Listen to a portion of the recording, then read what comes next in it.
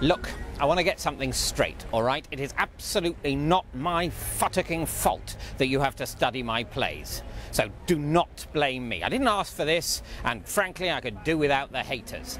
Obviously, my stuff is boring. It was written 400 years ago. I know Hamlet goes on a bit, but we had less distractions. If I was writing it today, I'd probably knock it off in a short rap. Yes, my jokes aren't funny, but do you really think your hilarious memes will still raise a giggle in the 25th century? They're not even funny now, if you ask me. And what sort of arsing-mungle is setting these questions? Did you ever read such Bollingbrookes? Is my work sexist? Duh!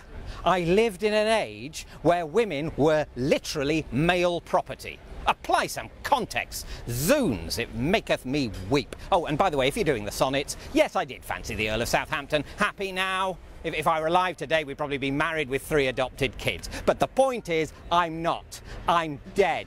And it's about time the people who are setting the A-level syllabus work that out. Now, futtock off and let me rest in peace.